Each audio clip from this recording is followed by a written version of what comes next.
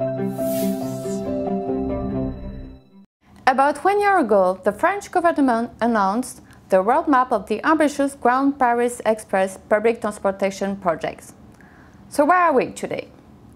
In a nutshell, the project is now underway. Allow me to highlight 3 key points. First, work has begun to extend Metro Line 14 north of Saint-Lazare station. This means that in 3 years from now, you will be able to reach the center of Paris in a few minutes from both the Batignolles neighborhood in the 17th arrondissement and the Docks neighborhood in Saint-Ouen.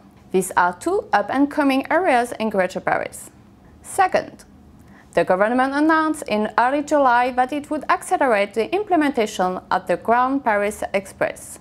A case in point, the government will advance a direct connection to local airports by 3 years to 2024. In the south, Metro Line 14 will be extended to Orly Airport.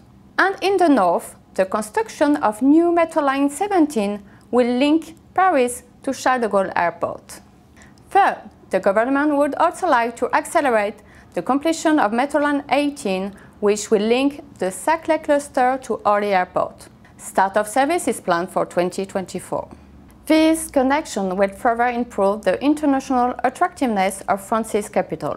This will also boost Paris's possible candidacy for 2024 Olympic Games and the 2025 World Fair.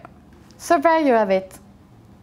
To learn more about this project and be up to date on the latest developments, I invite you to visit our informative website, which now appears on your screen.